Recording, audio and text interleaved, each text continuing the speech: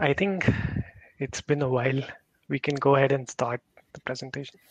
Okay, so we're going to be talking today about sort of the state of container security. I did this talk at the DEF CONF Czech, and this will be a little bit of an update on it, but I think it's pretty interesting, some ideas that we've been going over.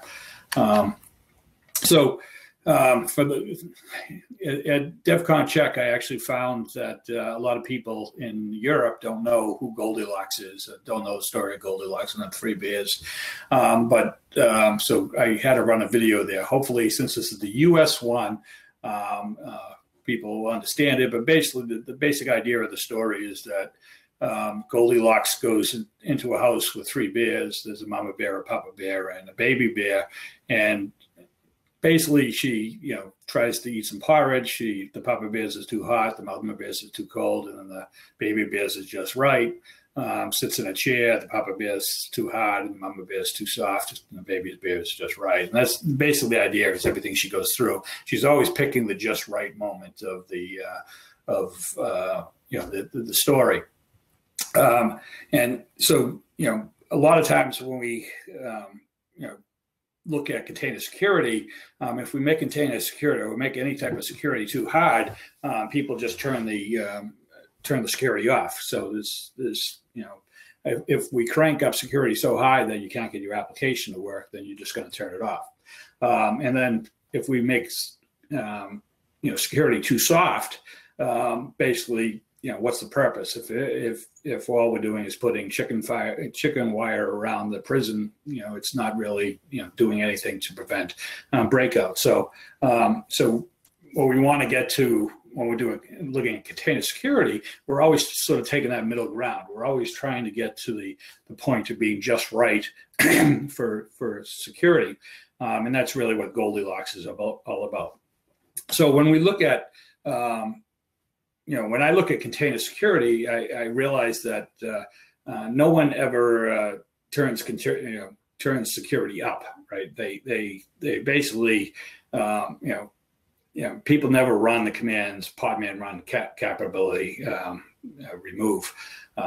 There's a typo on the slide, but basically they never say take away some. Take away some privileges from my container.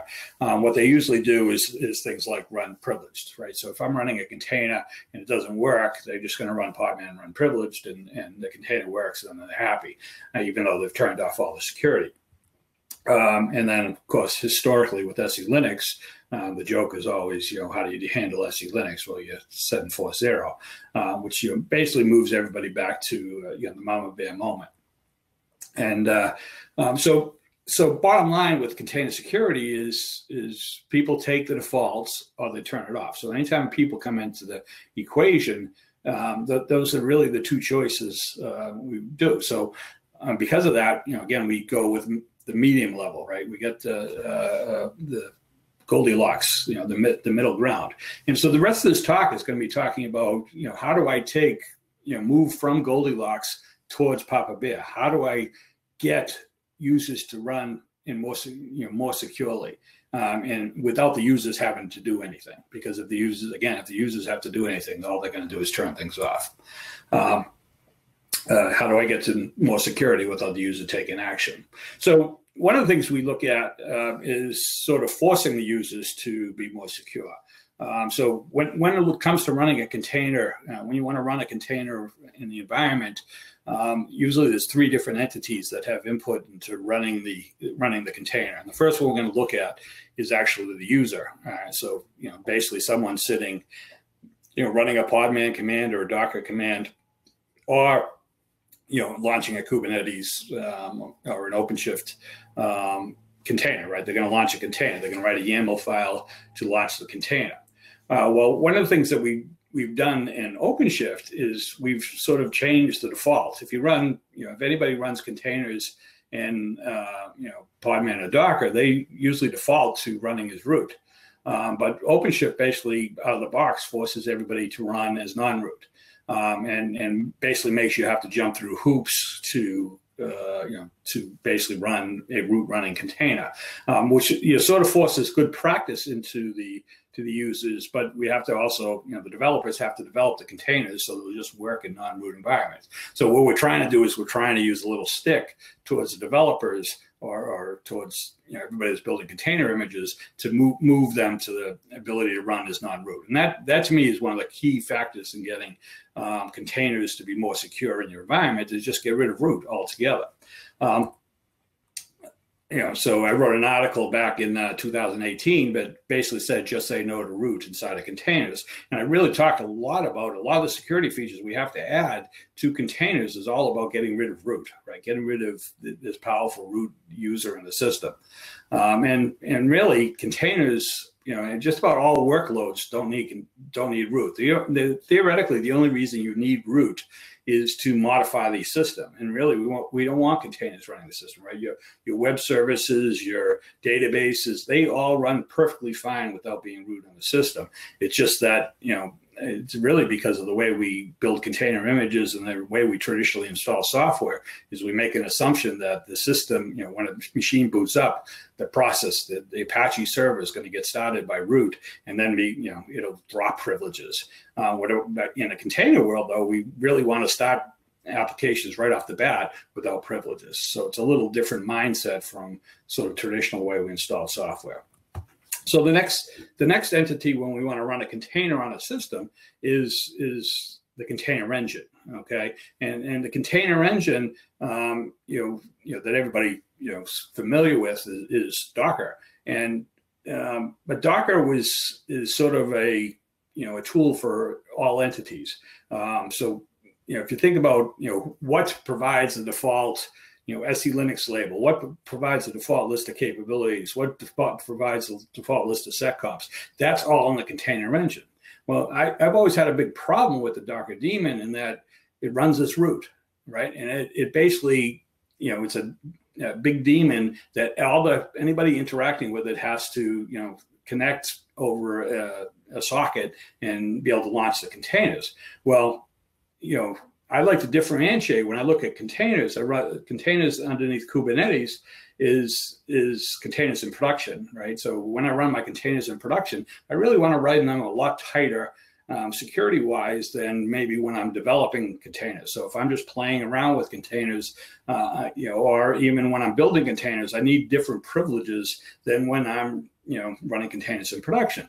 But if we only have one container engine and that container engine has its hard-coded defaults inside of it, then all of a sudden all different types of workloads end up being a standard, following the same rules. So running containers in production, building containers, or playing with containers all have the same default rules from a security point of view. And I'd really like to at least take the ones running in production and move them closer to Papa Bear, right? So one of the things we've done over the last couple of years is we took what was the Docker daemon and looked at the functionality that it did, and we broke it into a series of other container engines. So we have CRI-O as a container engine whose main job, his only job, is to run Kubernetes, and that's running containers in production. And because of that, we ship CRI-O with tighter security than we would ship, say the Docker daemon or even Podman and the other tools. Podman was a tool to implement pretty much the Docker command line tool originally, although and our goal was to make running containers, switching from Docker to something else as easy as possible. So we really just copied the entire CLI, but we used some new concepts and what I felt was a better security model of using sort of standard client server model. Instead of using the client server model, to use the fork exec model, so that Podman is a parent of the container that it's launching. And then Buildah is lastly a tool for building container images, supports things like Docker files, but actually also allows you to just create a directory on disk and put content into it, and really allow you to really get deep down and controlling on what's going inside of your container images.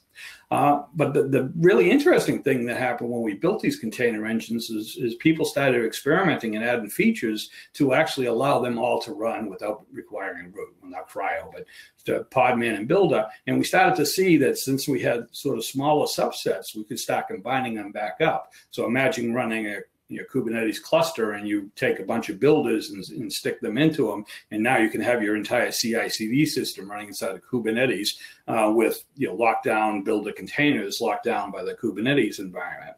If you try to do that with Docker, what people do is they inject the Docker socket into the CRI-O, into the Kubernetes containers, and then allow them to talk to the Docker socket. And years ago, I wrote an article that said access to the Docker socket is the most dangerous thing you can do on a computer system, because you can basically become root, take over the machine, and then eliminate all logging that you did it. So anyway, so that's one way to get more security, is by breaking apart each of the container operations into each container engine, and then the container engines can have different defaults. So the last step is basically the person, the engineer, the developer who's developing the application that you're going to run inside of a container, and that's the person that's building OCI images, the images that sit out at Docker.io and Buildah.io. And most of the rest of this talk is going to be talk about some of my ideas about how we could do a better job getting more input from the developer into saying my container will run perfectly fine with these tighter security controls, and then give us an opportunity, because right now there's no way for the developer to actually give input into what security controls that his application needs in the system. It just hasn't been built into into the OCI at this point. So let's look at a couple of things.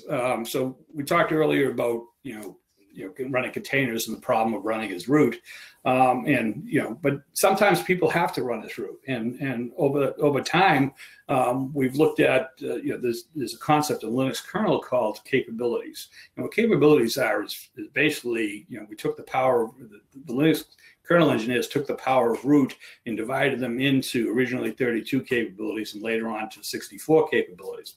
Right now, actually, there's 37 capabilities as last time I looked anyways. So there's 37 different parts, sections of running as root. And surprisingly, we can run most containers with only 14 capabilities. So only 14 capabilities. That's sort of what over the years has evolved as to the list of capabilities. But if I asked everybody on this, if I gave everybody online right now a test and said, what are those 14 capabilities? I would bet you almost everybody would fail to answer all 14 of them. Even I would fail to list all 14 of them. So again, they were designed by the Docker project, and do you know what they are? Well, here they are. These are the 14 capabilities that are allowed by default by Docker, by Podman, by Buildah.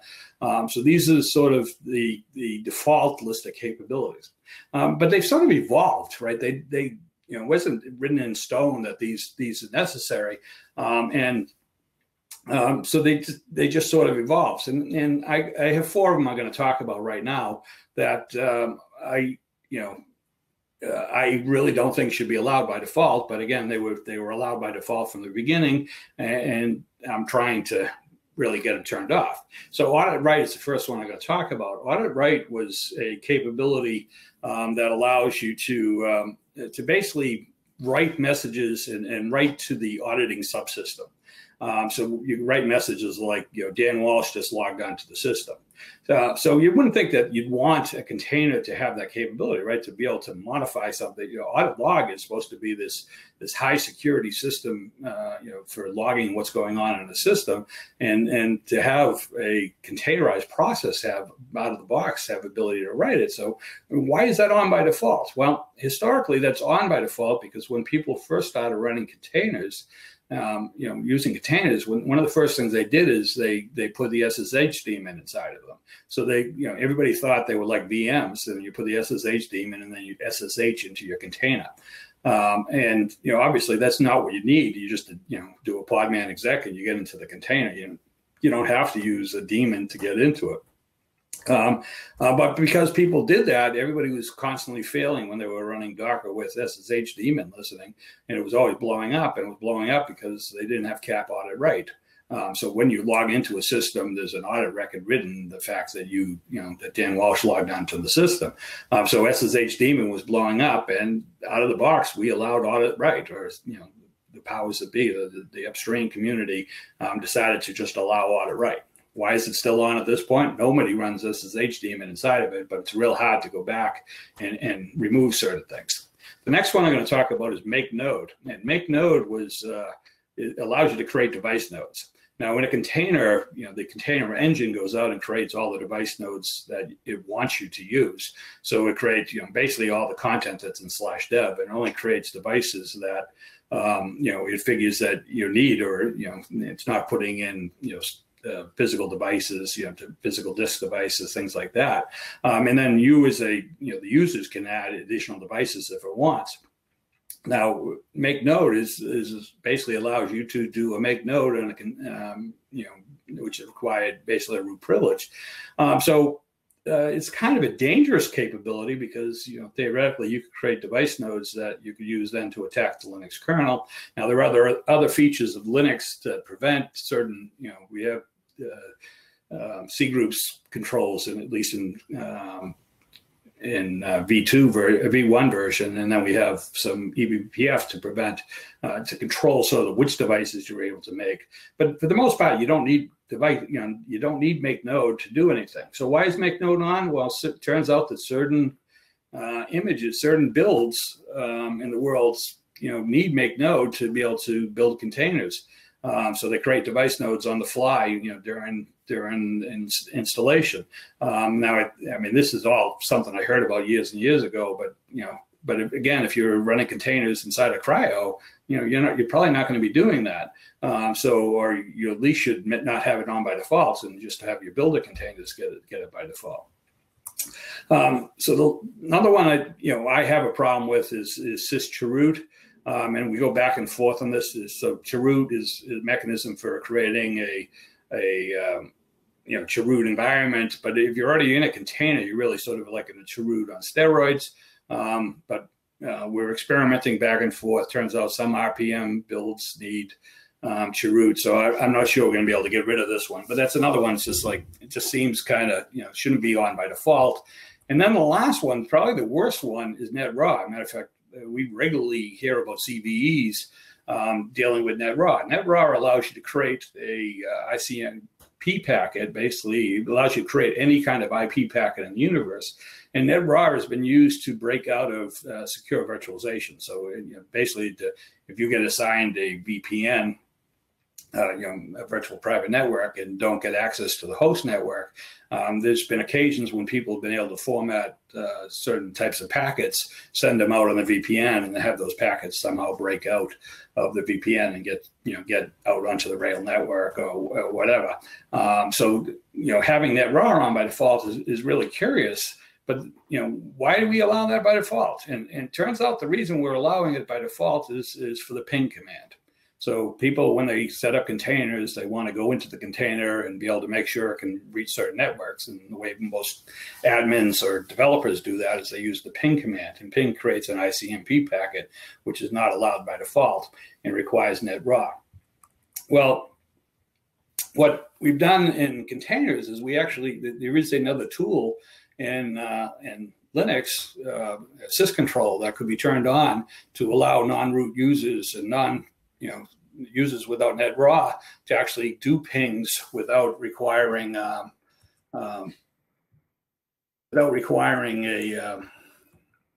raw capability. So what I'm going to show you right now is what happens when.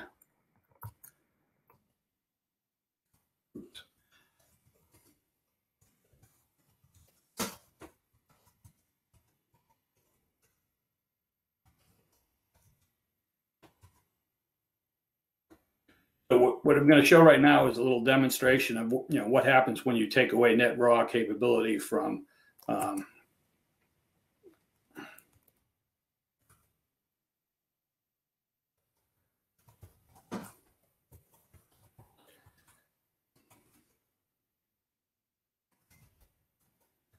oops, you don't. This is probably why I should have recorded this.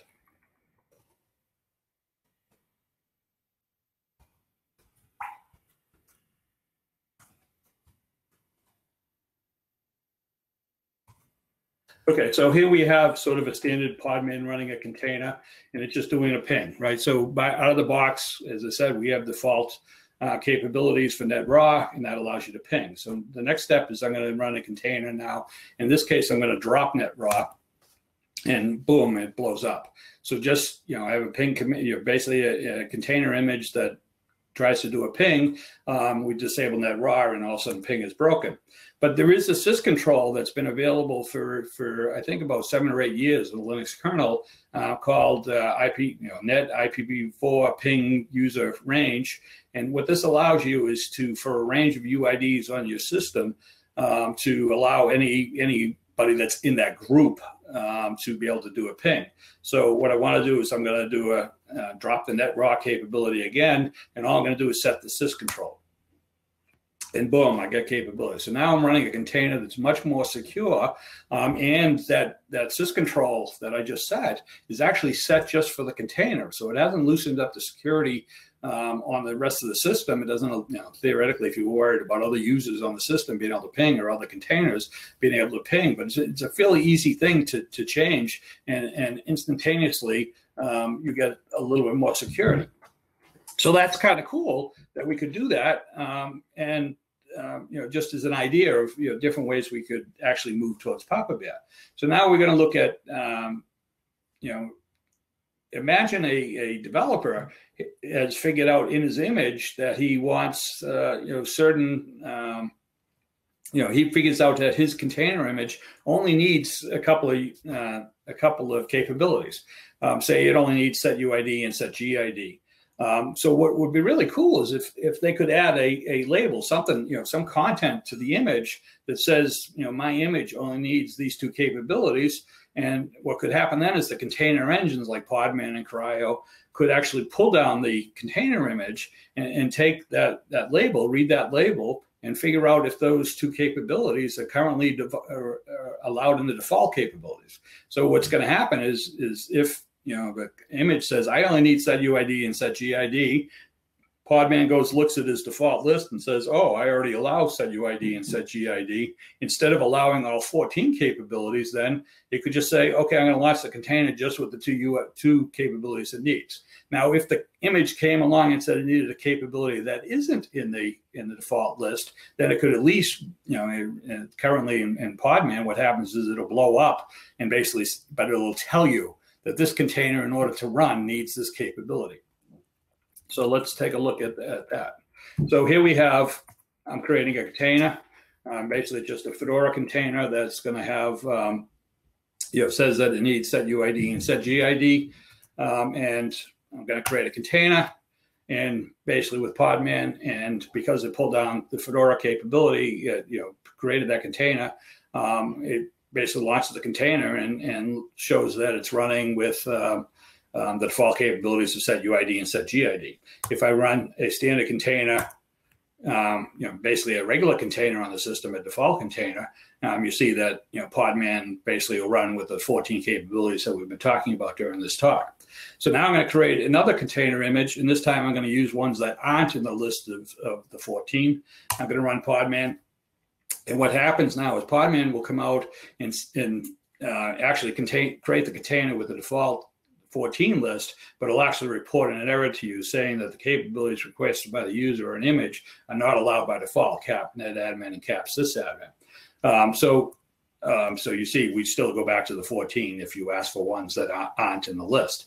But if you decide that you want to run the container and with those capabilities, because it doesn't work for whatever reason, you can actually go back and run the container again and just add that to your default list. So there's the commands to add those capabilities. So this is a mechanism for the developer to at least communicate back to the user that, hey, my container will needs these 2 capabilities to run properly, and that's documented nowhere in the system. And so, all of a sudden, his container will run perfectly well as long as it has those 2 key capabilities. So it gives a mechanism for the developer to actually document in his container, the way that he wants the containers to run, which capabilities they want to run. So similar to that, another feature that we use for securing the containers is a thing called setcomp. And really what seccomp is all about is controlling the number of syscalls that are available to containers. So it limits the, right now there's about 600 syscalls on an x86 system. And when we use seccomp, we're able to limit filter the number of syscalls that a container can do. So right now, well, let's just say that there's 450 on a standard Linux box. I think it's actually a lot more than that if you include the 32-bit code. But so out of right now, we have a seccomp filter that basically identifies which syscalls are available to the system when we run containers.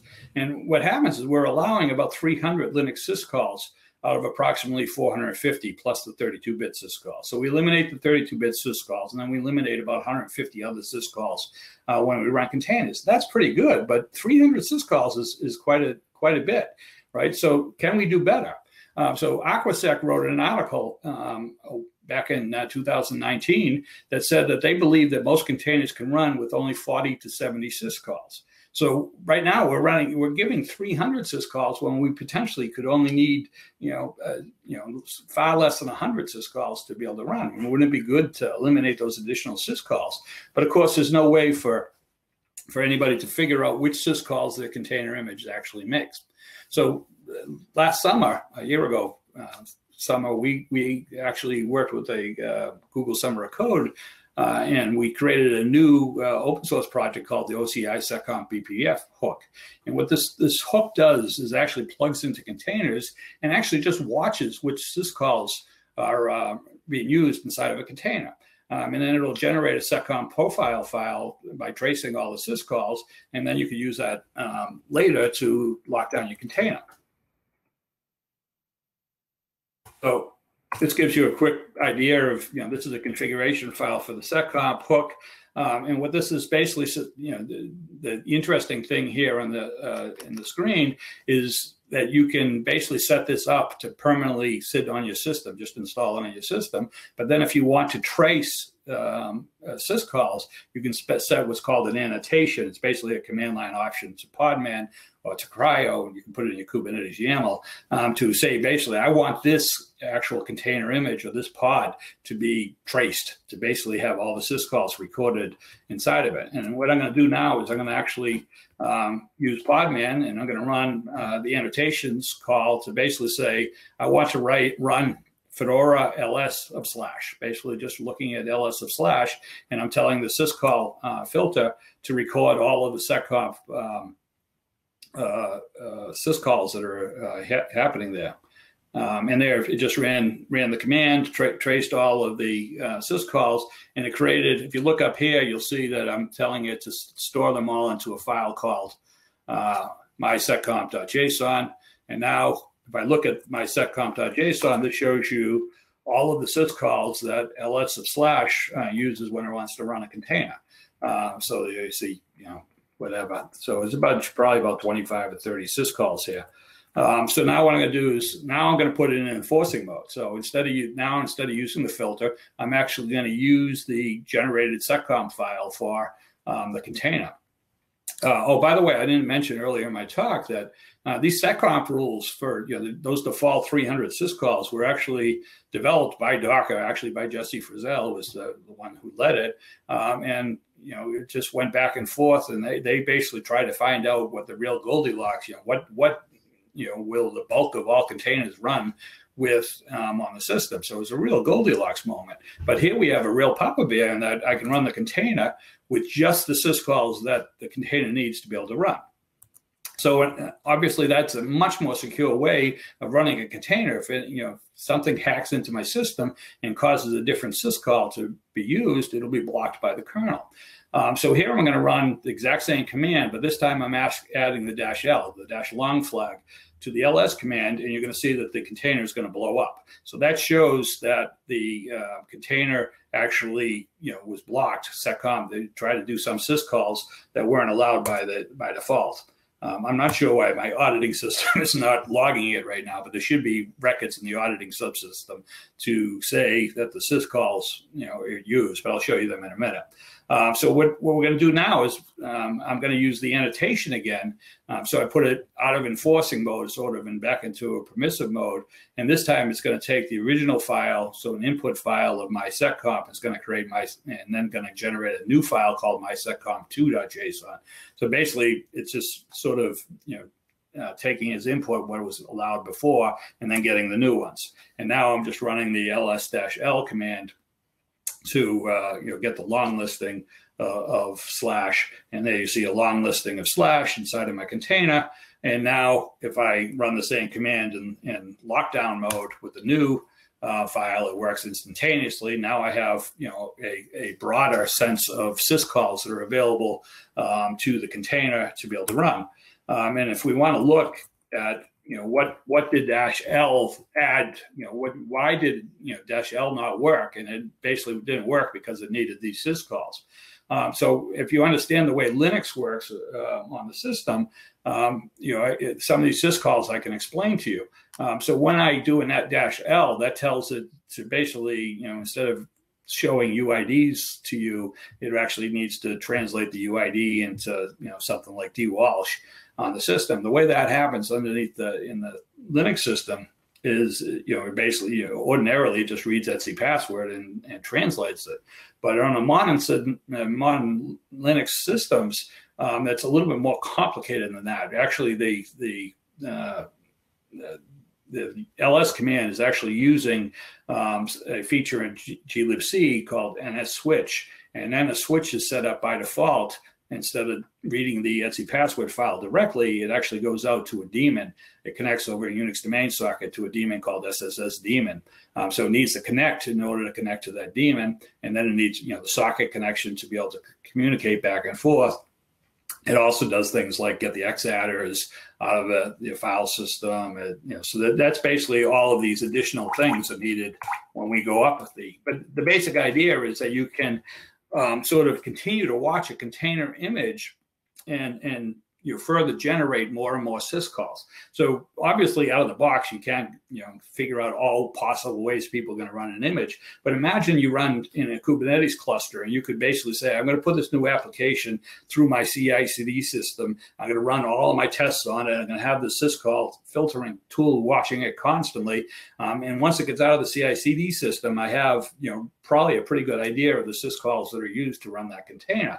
Now I can take that container and put it into production with those syscalls and actually have another tool, just use the filter again. And this time the filter is, watching for additional syscalls. And say you run it for 3 months in sort of that permissive mode. And after 3 months, if you find no additional syscalls, being added, then probably at that point you say, maybe I can put it into enforcing mode. But basically this gives you the tools to be able to basically monitor a container and do it. So imagine, we could take, similar to what we talked about before with capabilities, imagine I could take this generated seccomp file and actually, how do I distribute that to the environment? And what I would subscribe is that we put that seccomp file inside inside of the OCI, the JSON that describes what's inside the image. The developer could basically go out, figure out what seccomp rules this container image needs, and then associate it with the image and embed it. Then the container tools could be made smart enough to basically look at what they're giving for the default, those default 300 syscalls that it gives, and look at the ones that the container image is asking for, and make sure that, if the default 300, if the image asks for all of the same allow rules that are in the default 300, then they're just run in a much tighter environment, and there has to be no interaction with the user. There has to be no interaction with software management or anything else. It just would work out of the box. Okay, so SE Linux, I often talk about how great SE Linux is for securing the system. And if you look at just the number of security vulnerabilities that SE Linux has blocked in the container world, it's pretty impressive. The last one here, the last CV down here actually was a CV that allowed a root process to overwrite the tool that launched the container. So, run C is the tool that people use to configure all their containers. So imagine if you ran a container that had this vulnerability, you could overwrite run C, and then all future containers that get launched would be under your control. So SE Linux actually protects the file system from container escape, and that's usually where the container escapes, is by getting out to the file system and being able to wreak havoc. And SE Linux basically keeps things contained. So it's blocked most containers. Best tool, in my opinion, for file system escape. But SE Linux has additional features, like it has the ability to control capabilities, but we basically, for the default policy, we allow containers to have access to all Linux capabilities and have full access to the network. So we're not using that parts of SE Linux to control, because we're relying on other parts of the kernel for doing that. So sort of, again, it's the Goldilocks, right, to control. So one of the problems that when people, containers work real well with SE Linux, but the one area where people fall into issues with SE Linux is around volumes. So, basically a volume is a way of exposing parts of the operating system into the container, to take parts of the file system and inject them into the container. And so SE Linux, functionality was added to Docker and Podman. Realized that any content that you take from the host is going to be labeled incorrectly for use with the container. So we added an option to the volume mount, lowercase z and capital Z. And then what the capital Z does is basically tells the container engine, Podman here, to fix the labels on that directory, and just runs a recursive change of all the content. So if you basically run a MariaDB and you want to have the database stored on your disk, you can just create a directory, mount it into the container, use a control Z, capital Z, and Podman will relabel that directory, and all your content for that directory will be private to that container. The lowercase z's allows you to have it public to all containers, but still be isolated all the rest of the content from the host. But the second line down here, Podman run var log, it could be a problem. So if you were running a fluent D daemon and you wanted to have access to all the logs on the host in order to, say, export them, running the :Z here would be a real serious issue, because it would basically relabel all the content in var log. And we might have there's probably other parts of your system that are confined, that aren't allowed to write to a container label, but need to write to the var log. So you'd have lots and lots of the system would blow up if you run a :Z at a higher level. And so this is the usual place where SE Linux sort of users stumble upon it. So what do we do for that situation? Because we don't want people relabeling, system directories like that. That's a bad idea, or the host will break. And so the only option by default is to basically turn SE Linux off for the container, to really basically, execute a security op labeled equals disabled, which tells the container not to use SE Linux separation. But that kind of sucks, because I just told you that SE Linux is probably the best tool for container separation that we have, and now we turn it off for a fairly common use case. So the upstream SE Linux maintainers have built a new tool called Uditsa, or Utica for us Americans. But Uditsa is a tool that can actually go out and it understands containers and understands the JSON file that's associated with containers. So basically it will examine, you build a container, and it will examine the content of that container and will generate an SE Linux policy based on that. Oops. So let's see if we can get this running. So here I'm going to run a container on my system, and I volume mounted in /home into the container in var spool. This is a standard one with SE Linux in enforcing mode. And if I do an ls of home, it gives me permission denied, right? Because we don't want, if a container broke out, to be able to go out and read the home directory of a user.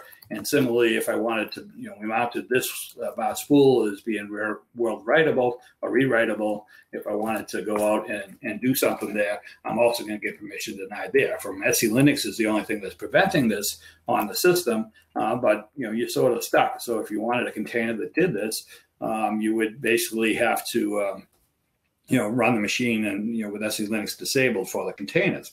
So now I'm going to take Uditsa and basically I'm going to look at the container I just generated and pipe it into Uditsa. so right there, I inspected it, and what happened just in that inspection, UDITSA went out and generated policy. So here's a couple of commands. So I'm about to execute 2 commands to update the SE Linux policy on the system to basically be able to create a new policy type for my container. So now, instead of the first time, I just ran with a standard label, but now I'm going to run my container with my generated type. So this created a new my container process type, but that's the only thing that's changed. So instead of having to run SE Linux disabled for this container, I could actually generate a policy for the container that easily. And here you can see the container running on my system with the new label. And now I'm going to enter the container. And if I go into /home, I see content. And if I go out and I touch content and spool in, I can able to do it. So this container is still under confinement, but the only thing it's able to do now is read the content that's in /home and actually, and write to content in spool. And so now you could take something like the fluentd container that we showed earlier and actually running with SE Linux in enforcing mode, still locked down, but slightly looser, slightly closer to Mama Bear, as opposed to going all the way past Mama Bear to being disabled. So the last thing I got to talk about in this session is user namespace. So user namespace is something that's sort of people have dreamed about for years and years. And the basic idea is user namespace allows us to map non-root users, give root to a container, but not be root in the system. So if you broke out of a container, even though you root inside the container, if you broke out, you would be non-root. And so this is actually the secret of Podman. Is Podman, when you're running rootless Podman and rootless Buildah, we're actually using the user namespace. So a user namespace allows us to fake you out. So when you look at root inside of your rootless container, if you left that container and looked at that process is actually just you. It's your UID. So all we're doing is mapping your UID inside of the container, your UID outside of the container to be a root inside of the container. The problem is that other than Podman, none of these, CRI-O and Kubernetes and Docker and stuff like that has ever used user namespace. So really, we're not using it for container separation. There has been some efforts to potentially run your container engine in a user namespace, but not to have each container launched with a different user namespace. So with user namespace, it'd be really cool if we launched every single container with a different user namespace for each container with a different user namespace. And we're working towards that, and we're hoping to get into Kubernetes soon. So there is some features that are lacking, but we're building up our tooling to be able to do things like fixing up the file systems to be able to work. And so here I'm going to do a quick demo of user namespace. So Podman has built in, you can specify user namespace. I can take a container, and if I looked inside the container right now, if I enter that container, it says it's running as root. But if I look at, I use Podman top here to show you that container is actually running as UID 100,000. And here, if I actually examine the system to look at that sleep command I just executed, you see it's running as 100,000 on the system.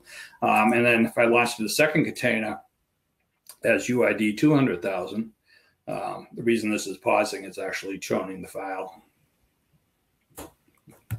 Okay, so now created a second container. So now I have 2 containers on my system running. Both of them both of them have root inside of the container. They're able to do things like root inside of the container and have multiple UIDs. But on the host, one's running as UID 100,000. The other one's running as UID 200,000. If those container processes broke out and got access to the system would just treat them as UID 100,000, UID 200,000. So they wouldn't have any power. Basically sort of this standard security that we've been relying on for 50 years in Linux. We'd have full UID protections. So we've added a new. The problem with that is, you have to. The user again has to be able to figure out which user namespace to use to basically make sure each one of his containers is secure. So we've added a flag to Podman again to basically automatically pick unique user namespaces. So this one went out and picked this huge number as the process running on the system is running at that huge number. And now you're going to run another container. It's going to pick a huge different number. So now we're basically, we don't have to do any smarts on the system. And basically Podman in its databases or in its storage is actually keeping track of all the user namespaces it's using and able to give you different, different user namespaces for each one of them. So here I created another one. And this just shows you what the mapping inside of the container looks like. So this one says that it's mapping UID 0 to this gargantuan number. And then, we asked for only 5,000 UIDs. So it basically maps the next 5,000 UIDs into the container, and you can take advantage of user namespace. Podman under the covers is setting that up to be able to, use those, random UIDs and fixing up the file systems and things like that so that everything will work. So right now there's a pull request into CRI-O. I think it's just been about merged to allow CRI-O to do similar functionality to that. So CRI-O will be able to launch lots and lots of containers underneath Kubernetes, each one of them inside of their own user namespace. So at this point, I'm going to stop sharing and see if anybody's asked any questions.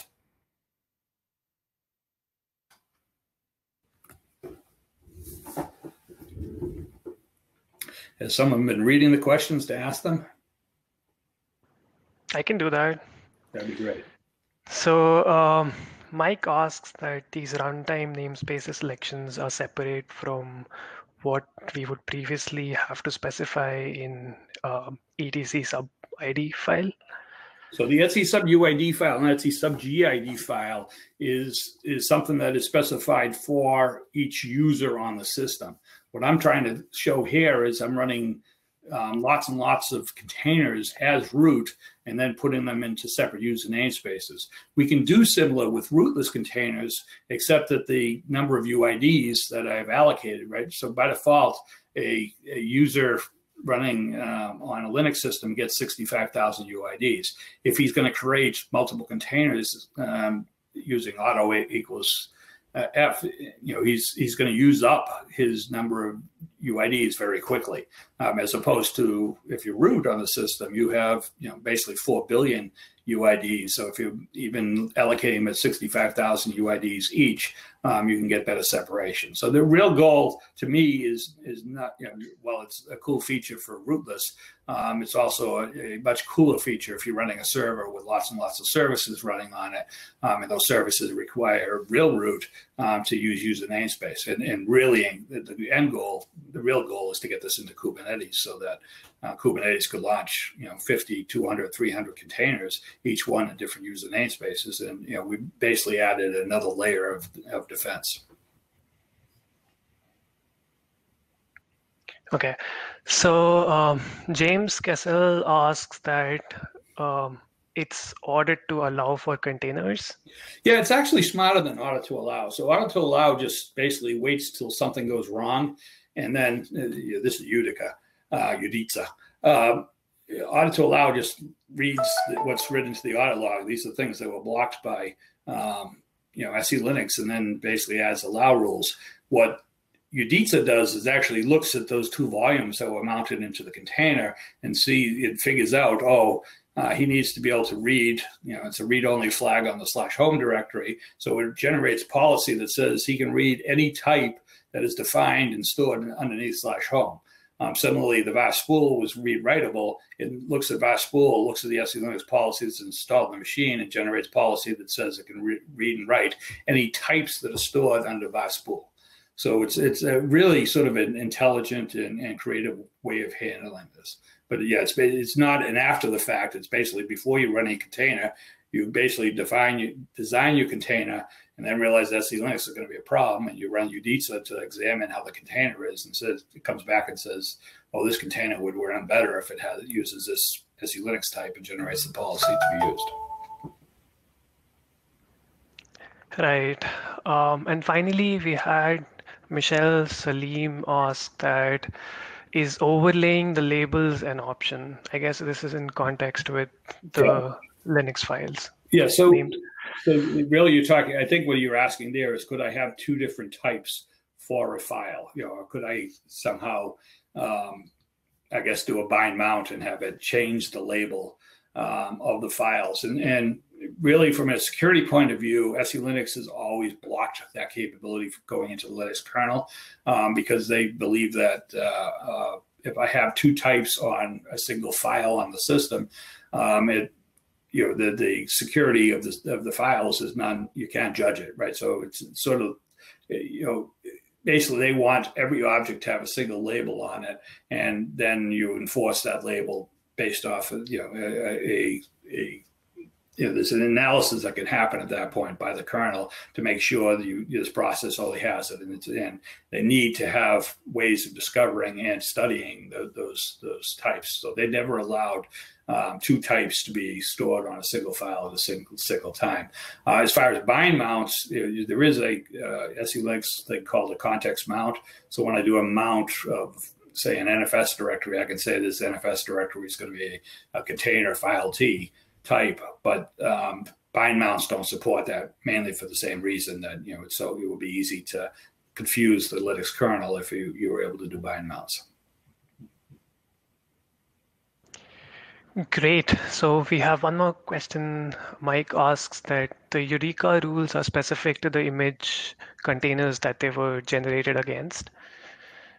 Well, theoretically, yes. I mean, because it's more towards the container than the image, because it's examining the volumes and capabilities and things like that you put when you ran the container.